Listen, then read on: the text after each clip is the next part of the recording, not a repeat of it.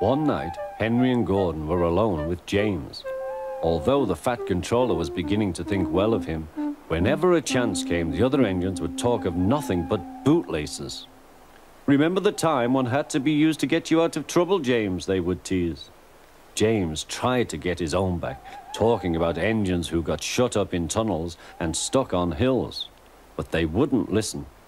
"You talk too much, little James," said Gordon. "A fine, strong engine like me has something to talk about. I'm the only engine who can pull the express. When I'm not there, they need two engines. Think of that. I've pulled expresses for years and have never once lost my way. I seem to know the right line by instinct."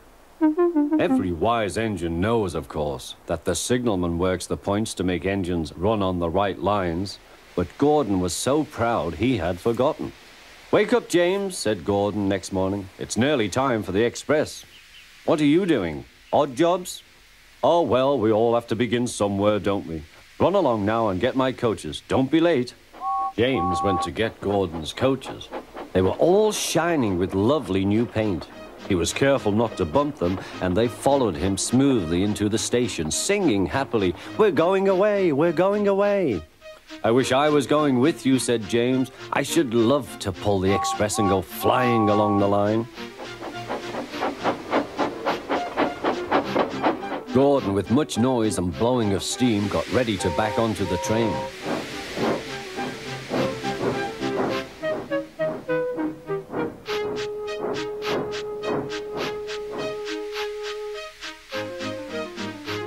The Fat Controller was on the train with other important people, and as soon as they heard the guard's whistle, Gordon started. Look at me now," he puffed, and the coaches glided after him. "Poop, poop, poop, poop, poop. Goodbye, little James. See you tomorrow."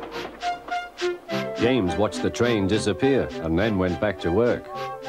He pushed some trucks into their proper sidings and went to fetch the coaches for another train. James had just brought the coaches to the platform when he heard a mournful noise. There was Gordon trying to sidle into the station without being noticed. "Hello, Gordon. Is it tomorrow?" asked James. Gordon didn't answer. He just let off steam feebly.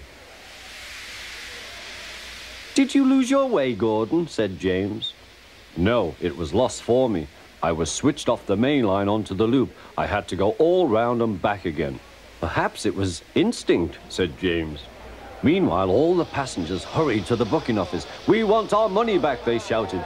But the Fat Controller climbed on a trolley and blew the guard's whistle, so loudly that they all stopped to look at him. Then he promised them a new train at once. "Gordon can't do it," he said. "Will you pull it for us, James?" "Yes, sir, I'll try." So James was coupled on and everyone got in. "Do your best, James," said the Fat Controller. Come along, puffed James. You're pulling us well, sang the coaches.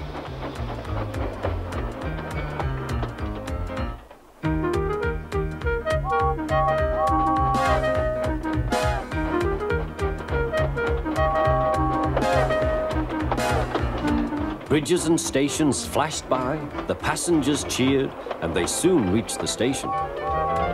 Everyone said thank you to James, and the Fat Controller was very impressed. "Well done," he said. "Would you like to pull the express sometimes?" "Yes, please," answered James. Next day, when James came by, Gordon was pushing trucks. "I like some quiet work for a change," he said. "I'm teaching these trucks manners. You did well with those coaches, I hear." "Good, we'll show them." And he gave his trucks a bump.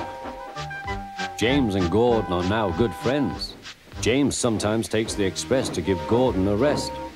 Gordon never talks about bootlaces, and they are both quite agreed on the subject of trucks.